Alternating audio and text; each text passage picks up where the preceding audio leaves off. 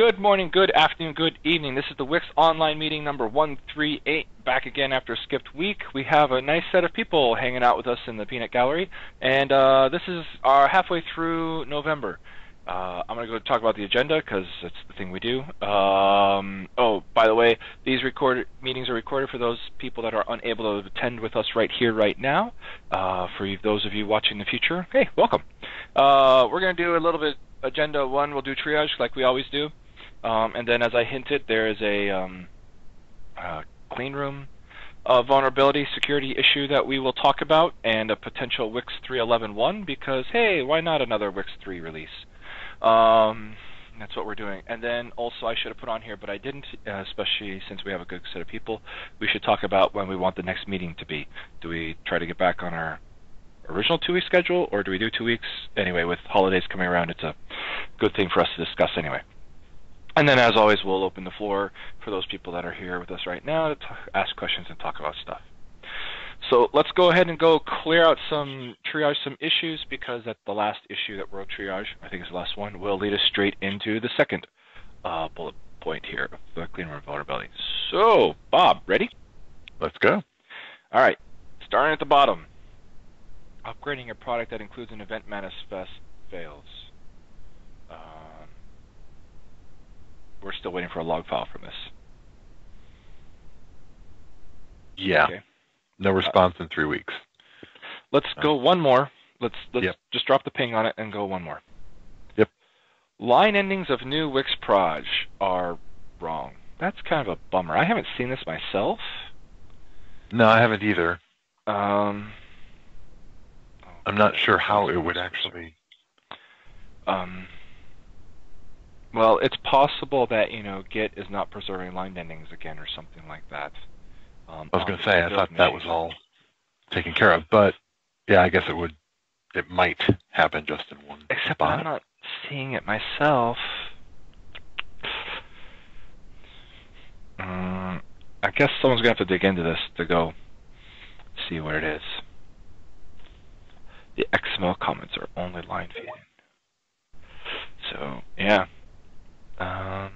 Bootstrapper project. Oh, same for the other projects too. All right. I don't know. Someone want to look at this? This is not high on my priority, but it would be great if someone wanted to fix it. But if not, I guess we put it in 4x and see if anyone wants to pick it up.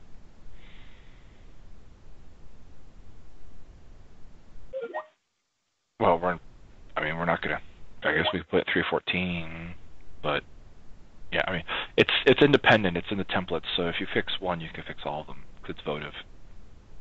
It's in the votive. That's project. true. That's true. Yeah, it'll kick in for everybody.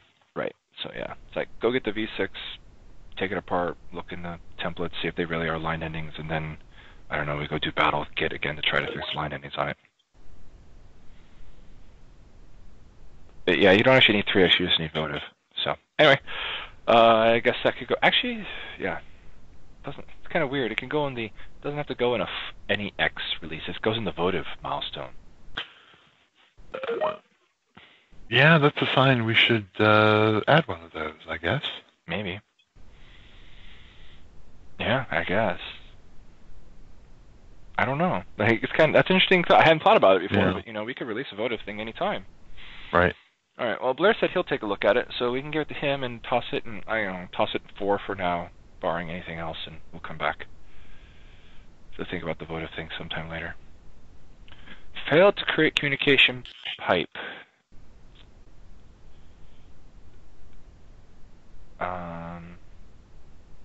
This one's mildly interesting because you end up with it's the combination of sync and async custom actions. I'm betting or wondering whether it's a problem with globals in the host process. Mm-hmm.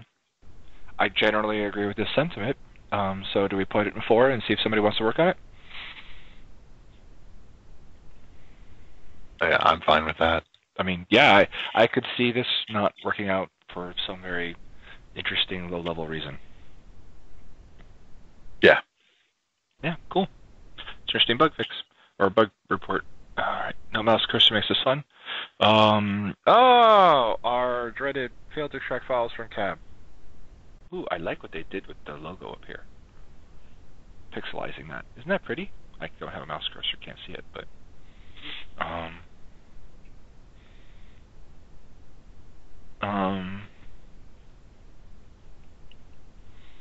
yeah, someone needs to go dig down into this one.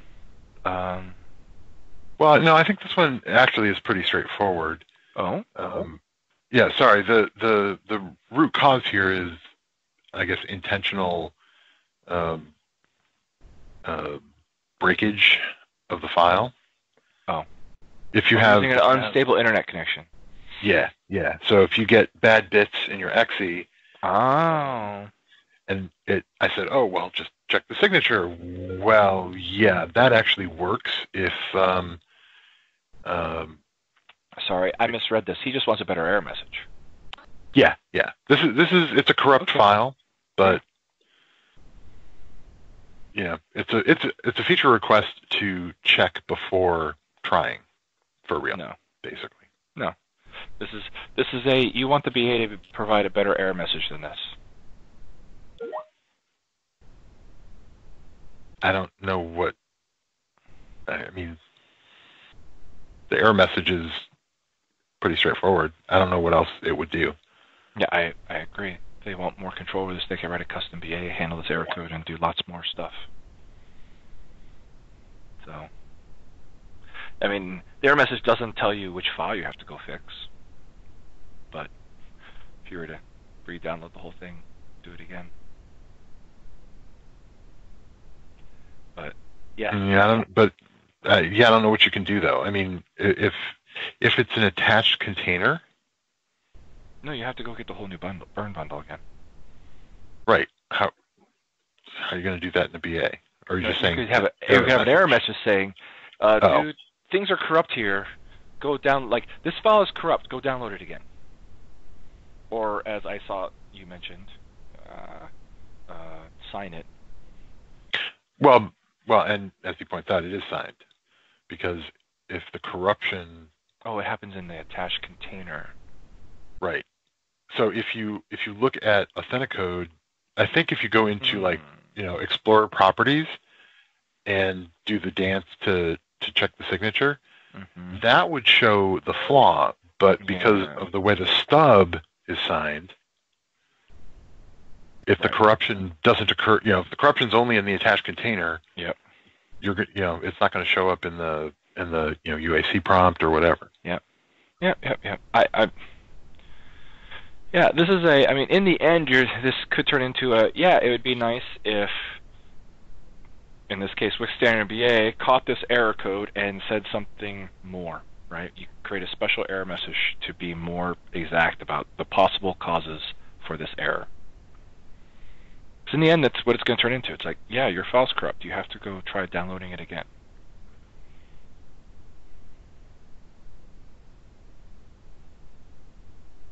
Yeah. So I'm kind of like, yeah, okay. It's WiX Standard BA if you want a better one. Jacob, the UAC prompt isn't showing up invalid because it only prompts for the engine part and ignores the attached container. The UAC prompt only shows that part. Right. That's why I think if you go into Explorer, it's going to look at the whole file. Yeah. But I could be wrong about that. I think, if you right-click and verify, however you do that, like you said, the song to do that.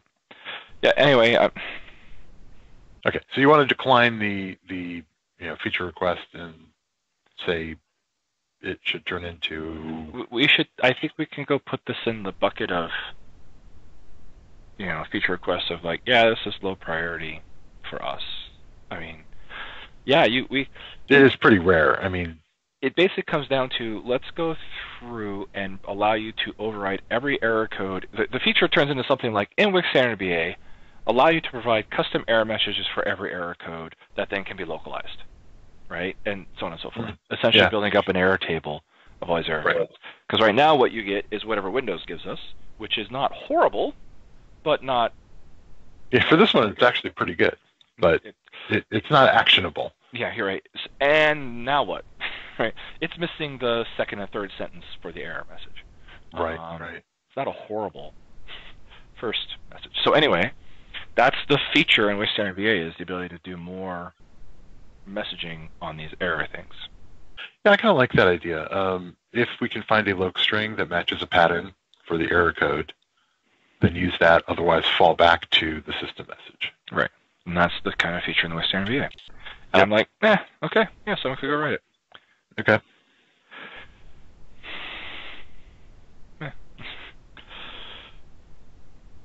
Yeah, Jacob, that's the basically what the feature request is in the issue. No, we're not doing that. But yeah, it's not a common case. I mean, no. We're just going to be burning a lot of time, especially on really large bundles, on something that's not often a problem anymore. So the worst case is, hey, you do this, you have to wait a little bit, and then you find out that it's corrupt. You're like, oh, I had to wait a while to find out my file was corrupt. Yeah, okay. If you have this a lot, you should start verifying your files. You know, big files, you should start verifying them more. But it's not enough to force on everybody. The real problem here is the error message could be better. Yeah, could a BA get to the original bundle? Yeah, through the original source bundle, whatever that variable is. Yeah. Yep. Because that way you could, if the normal Wintrust stuff would check the entire exe, you could do it from a BA. Yes, you could do it from a BA. Yeah, I do believe you could do this from a BA too if you wanted. So anyway, I think the feature request is no, and it basically comes down to, yeah, I would not disagree to a better error message. Yep. I believe in better error messages, but I don't care that much about WiX Standard VA. It's like, yeah, it's good enough. I like the idea of letting you override it without forcing you to override it. Sure. It's a fine feature request. Yeah. Well, you would say that it being your feature request. Oh, well, I'm sorry. Didn't mean, if anybody else came up with that, I'd be happy with it too. Oh, okay. Okay. The Krig's language. I don't know what this one is. Wow. I don't know how you say that. Hit the link. I'm guessing Kyrgyzstan. It's a very small link, and I don't have a mouse cursor. Without a mouse cursor, yeah. I'm no.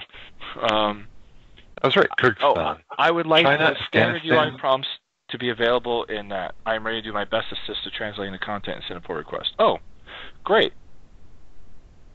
So put it in 4, and they use 310. Wow.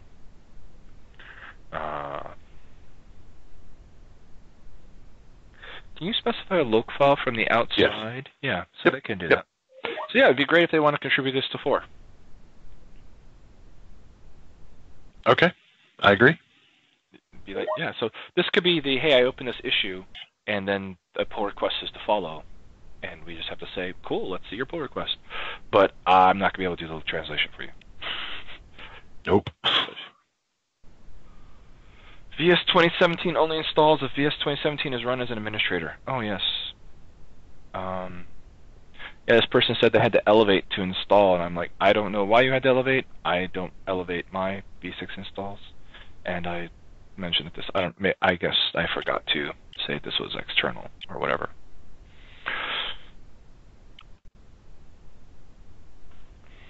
So, usually, if you double-click the V6, it'll usually come back pretty quickly and prompt for elevation. Yeah, I don't have this has never been an issue for me, so I don't know where his went awry.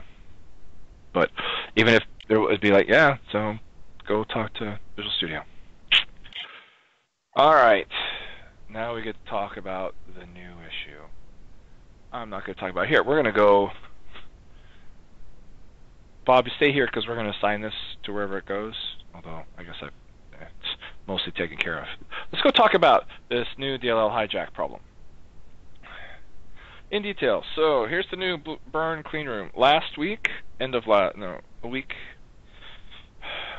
week and a half ago now, I guess, probably, we got a report at FireGiant that there was a way to escalate privileges using a burn bundle that was launched elevated in the user context. So normally when you launch a burn bundle, unless you've done things to manually launch it elevated or launch it from an elevated command prompt or hack the burn stub, which we definitely do not want people doing, to get your burn bundle to launch elevated, then it is possible for a process that is currently running on your machine to to DLL hijack the clean room. And since the burn that is running elevated launches the clean room, again, it ends up being able that DLL hijacked clean room now launches and will launch that malicious process's payload elevated. So again, if your burn is launched elevated in user context, it is possible for a malicious piece of software to slip in a DLL into the clean room and get it elevated. We missed this. I think we were so focused on trying to get clean room to work around all the Microsoft issues that we had with it that we kind of fell back to the randomization GUID folder being enough and kind of stopped thinking of the attack after that, which of course it isn't enough because you can watch file folders and do things enough to slip your file in there before we can launch that process. So a lot of people, including us for a while, were like, well, don't launch burn elevated. SCCM or things that deploy that way probably will launch a system, and that won't be a problem because when you launch a system you get a different temp folder which is not exposed to the user, therefore software running as a user can't hijack it. And so if you don't launch your burn executable elevated, then everything's fine. Of course, we don't control users choosing to launch their burn elevated by right-clicking on it, or some people hacking the manifest, which don't want people doing, but they could. But the real problem in the end is that if you stick a bundle in a chain, and that chained bundle in there is elevated, then it will basically behave this way. It'll end up launching elevated in the user context and then be exposed here. So there is a way in. Now, some organizations, Microsoft,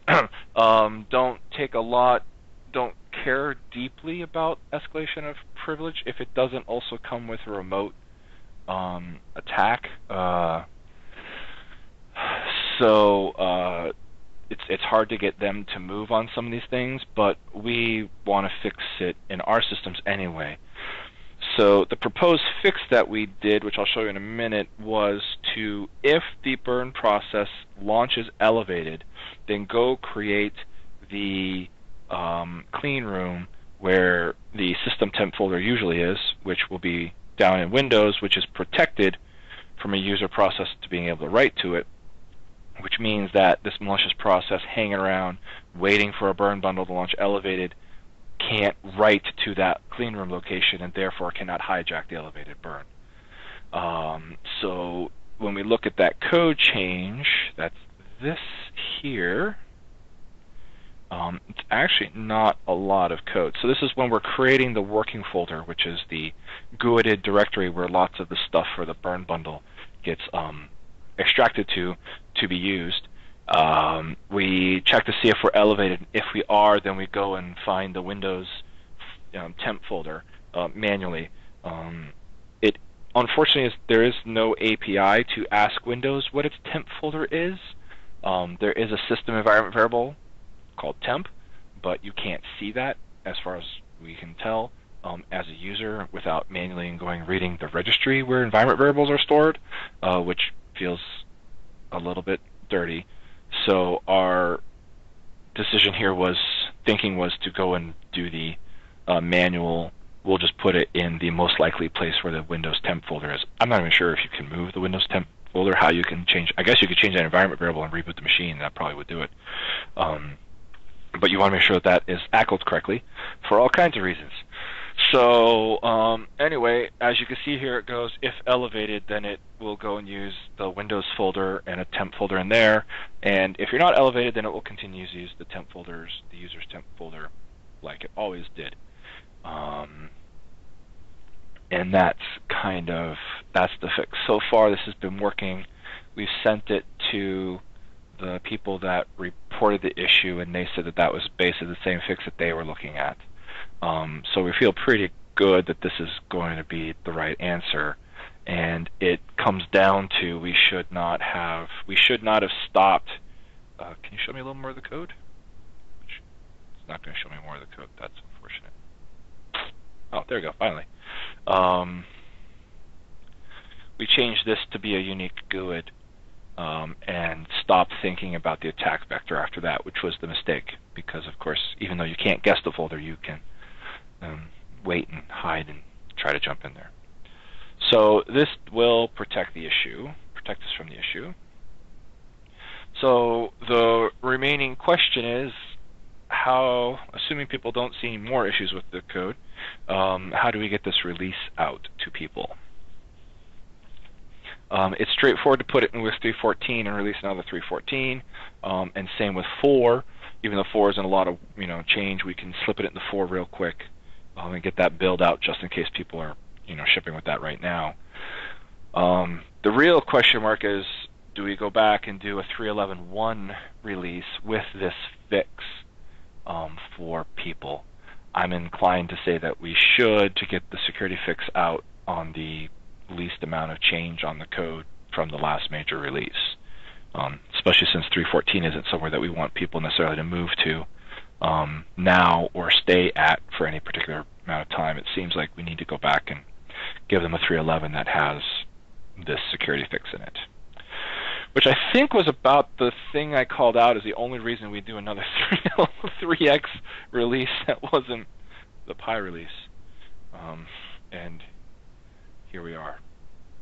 Do we have any agreement or dissension of my wandering diatribe through the problem in space and solution that we think we've come up with?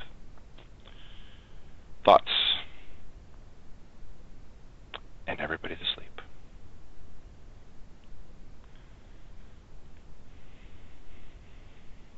Yeah, okay. So Sean's on board with the 3.11.1. Bob, any thoughts?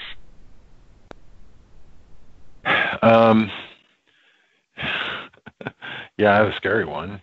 Should we do a 3.10.4 as well? Oh. That wasn't the way I was expecting that to go. Well, notice I did hesitate for quite a while before speaking up. I haven't thought about it deeply. What else is in 3.11? Yeah, that's kind of the problem. It wasn't a huge amount of work, or feature work. Yeah, it's the votive change.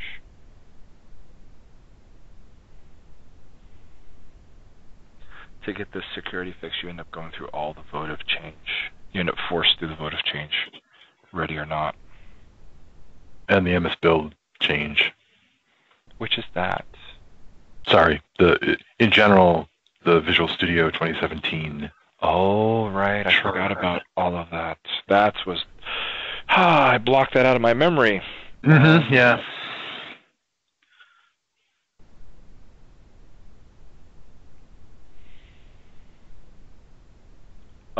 I don't expect the 3.10.4 is going to be horrible. No, it's the same amount of work as a 3.11.1, basically. It's all the work for 3.11.1 again. Sorry, yes, it's additive. It's the build machine making it do the thing that it does. To build from a branch. Yes.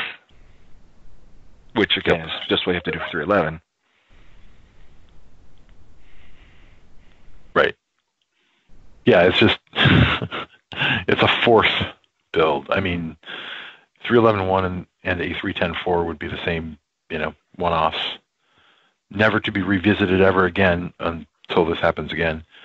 For 314, it's straightforward. 4, also fairly straightforward.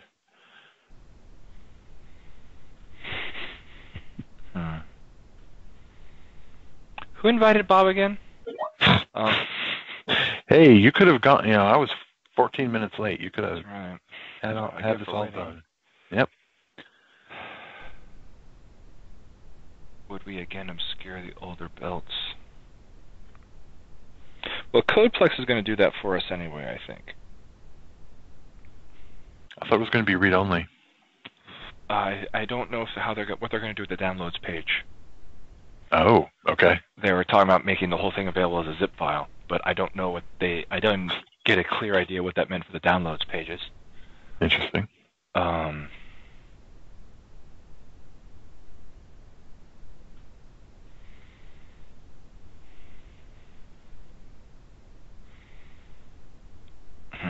Yeah. I guess a 3.10.4 is probably a good thing.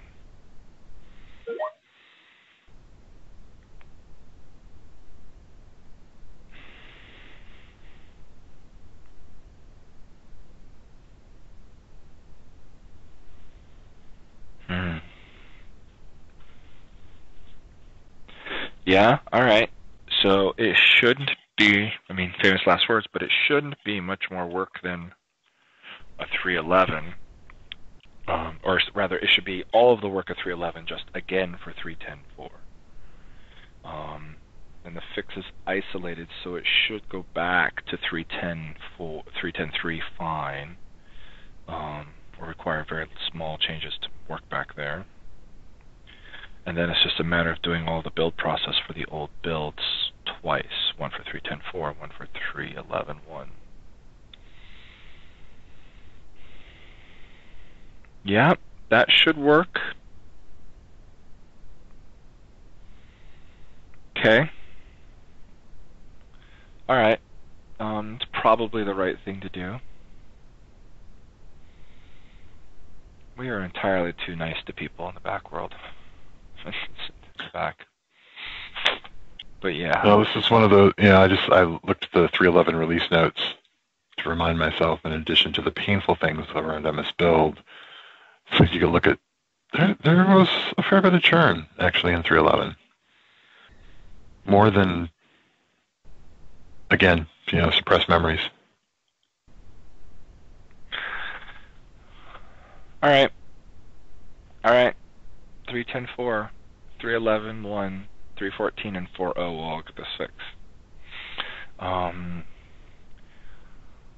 So I know Jacob already mentioned that he looked at it, looked all right. I think Blair said the same. I think Sean said the same, and Bob, of course, has said the same. So I think that's probably enough for us to move forward with it and start those releases. So maybe I'll try to do all those release mechanics over the weekend, so that on Monday we can have builds that we can push out to people and recommend them trying before declaring them actual RTM.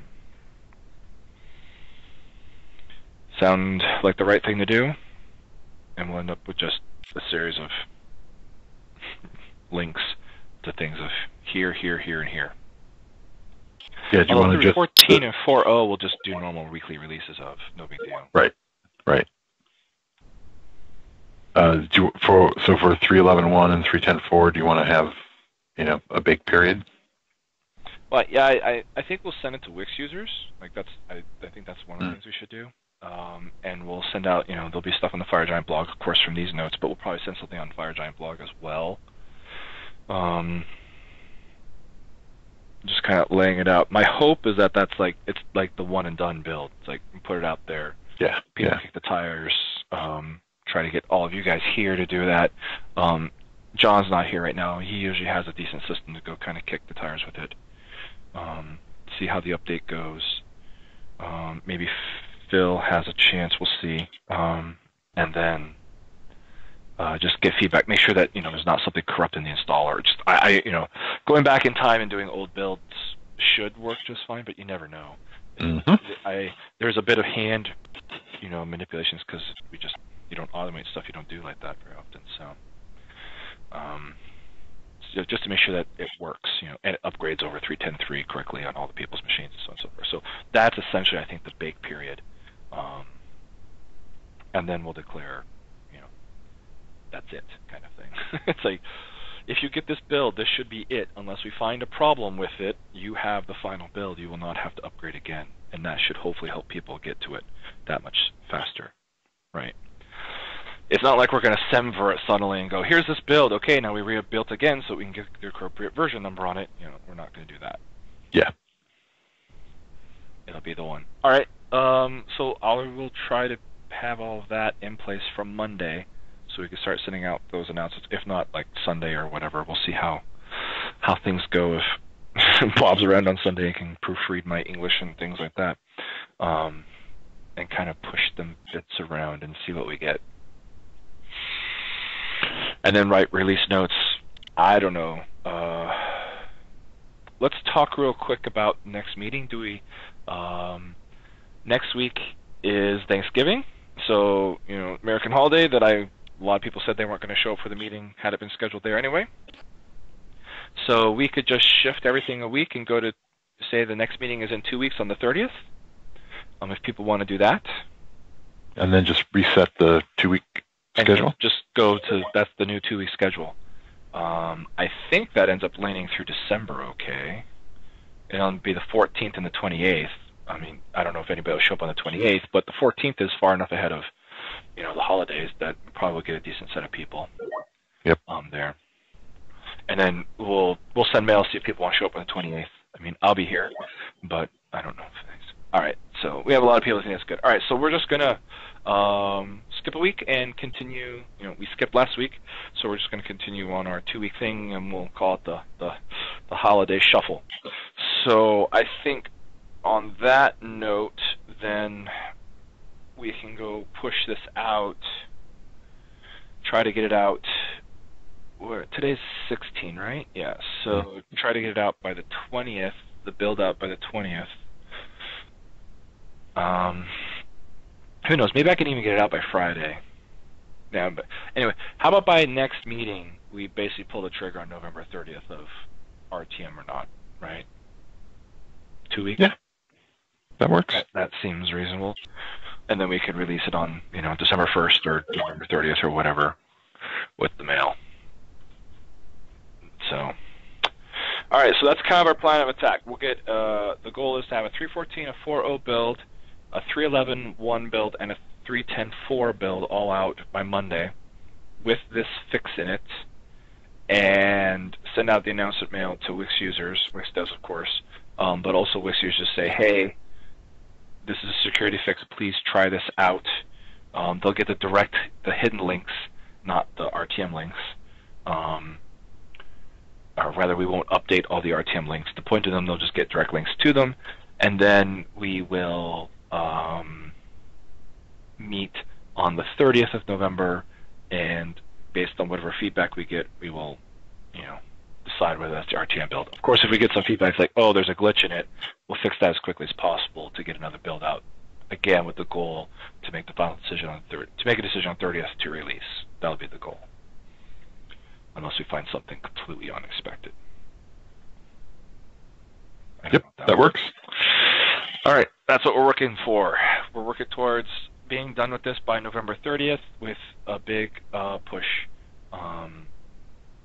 with a big release, the bits being available on the 20th. All right. Other things people want to talk about. Anything else out there? I mean, it can't be as exciting as what we just talked about, right? We will be in a meeting in 2 weeks, so we're on to our normal cadence again. 2 weeks from now, we'll work our way through the holidays. Release on Monday, decisions on the 30th. V4 has pulled that effects code that already been put into their own repo. Yeah, I think I've been through all those pull requests, and I know how I want to redo them. Most of them were not the solutions that were desired. There were things that were going to need to be worked on, so I agree with that.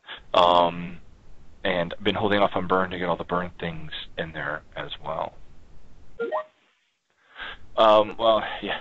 So I don't want to close them yet because I still want to read the code that they had to make sure I get it translated over. So I don't want to close them yet. I need to make sure I have absorbed them and then close them. Basically saying, thank you for your pull request. Your code has been incorporated in the correct place. That was no longer where this pull request targeted, but it's all good. I need to go through and do that. So that's why they're still hanging out there. Feedback on the shared variables thing. Yeah, sorry, Jacob. Saw that, generally was like, yeah, okay, that mostly looks correct, and then got sucked into this thing. And the security thing took priority, and I haven't had a chance to go back and really sit down and think about the problem. But yes, that will be, how about December we get back to that? Because I think what I saw is generally correct. I just need to go back and make sure I didn't miss anything. I don't know if Sean sent some feedback already or not.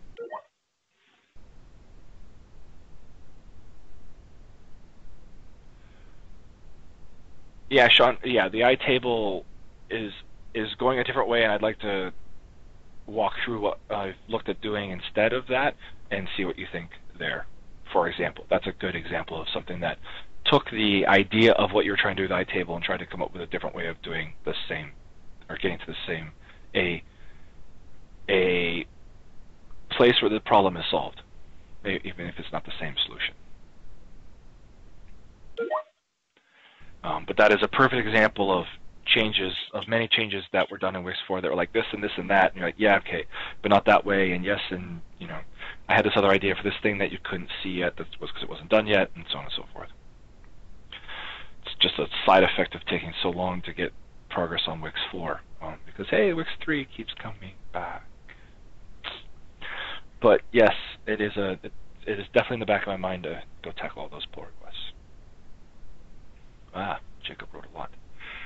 Scroll off my screen here. Break apart these changes.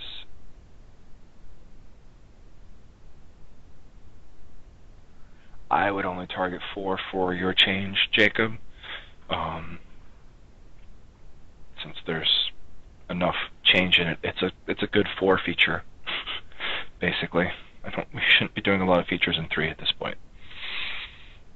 We just should need to push forward, move to 4.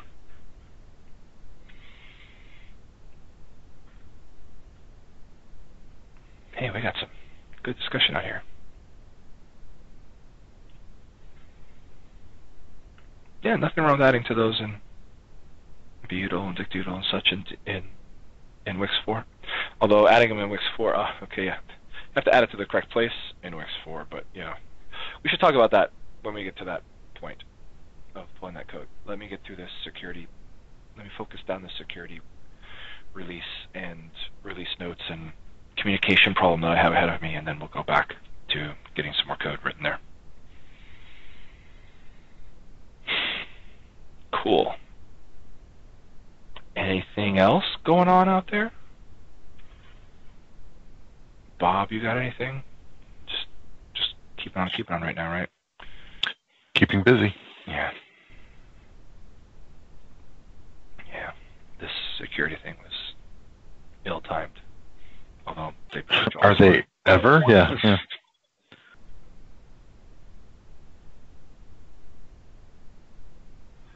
Yeah, I haven't thought about storing as a sub key or not. I don't think it's a problem, but I haven't really thought about it much.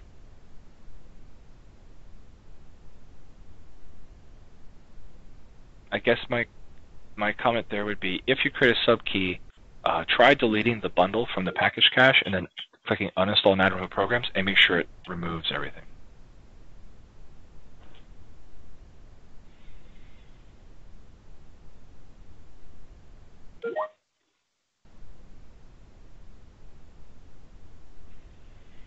Sean, I don't know where that landed, the question of whether it's in shared, whether we're only writing to the registry or to the resume file. I think that would be a great thing to sort out on mail, or if Jacob doesn't have it, answer in his document, putting your opinions into mail about which way that document should go. I think that's a great way to go about doing that. All right, we're going to fall into the hole of designing Jacob's feature, which I'm not against. But for everybody else that is watching along here, the new news has moved on. I think this is now a great thing for Wix devs or other conversations that, while I am interested, it's not where I'm at right now. So unless there's anything else, I think we're going to call this good for this week.